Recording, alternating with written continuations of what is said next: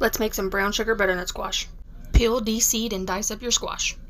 Coat your squash in 2 tablespoons of olive oil. You're going to add 2 tablespoons of brown sugar, 1 tablespoon of cinnamon, a half a teaspoon of salt, and a half a teaspoon of pepper.